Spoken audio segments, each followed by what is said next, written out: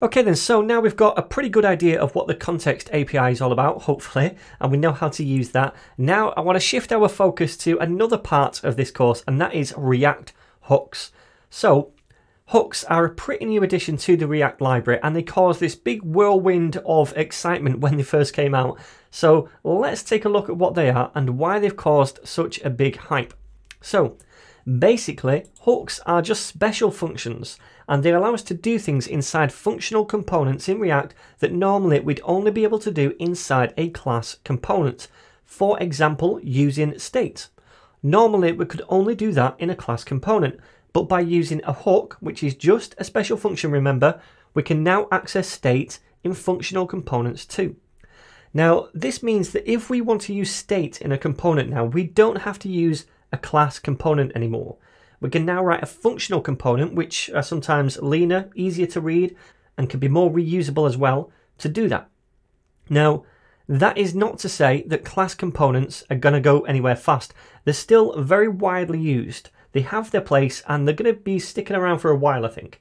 But using hooks is just a different approach, I suppose, which we can now use. Now, there are different hooks in React which do different things, but they're all just still functions that tap into some kind of functionality. So for example, we have a use state hook, which allows us to use state inside a functional component. We have this use effect hook, which allows us to run code whenever a component renders or re-renders. And we have a use context hook, which allows us to consume context in a functional component too. So we're going to be taking a look at all of these different hooks as we go forward.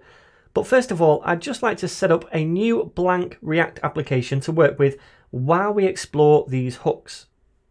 So what I'd like to do now is create a brand new React application to explore hooks with, because I don't want to be using this context app where we're playing around with context. I don't want that to get in the way for now. So I'm going to keep this application, but I'm also going to create another application next to it to explore hooks. Then we'll come back to this context app later on when we start putting the two together. So you can see I'm in this directory, React Context Hooks, which is this directory over here. And I'm going to say npx create-react-app, and we'll call this hooks app, like so. So just press enter to create this. Okay, so now that's created, I just want to go inside this and clean things up a little bit. So again, I'm just going to delete a couple of things that I don't think we're going to need. So app.test.js, we'll get rid of that. App.css, because again, I'll put all the CSS inside here. Also, we don't need the logo. And now what I'll do is create a new folder called components, because I'm going to create my own component. But first of all, let's go to app.js and just get rid of the logo and CSS import at the top. I also want to get rid of most of this here as well. So let's delete that and save it. And now inside components, I'm just going to create one new component, and that is going to be called songlist.js. And inside here, this is going to be now a functional component. We still need to import React. And then down below, I'm going to do a functional component, a stateless functional component for now. Now, the snippet for that is going to be stateless functional component, SFC. Press tab, and then I'm going to call this song list like so. Okay, so inside here, we'll just return a very simple template for now.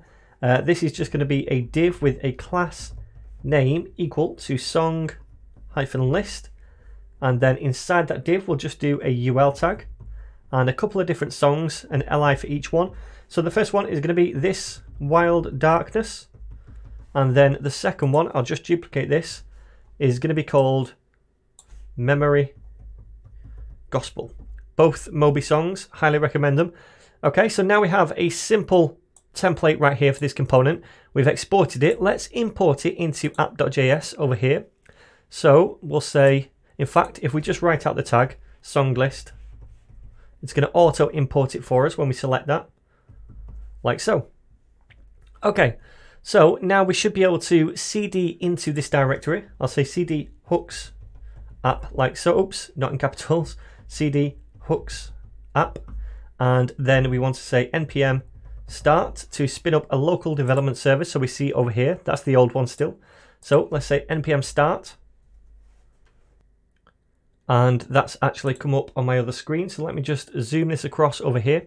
And now we can see this thing right here. So now we have this simple little project set up. Let's look at our first hook in the next lecture.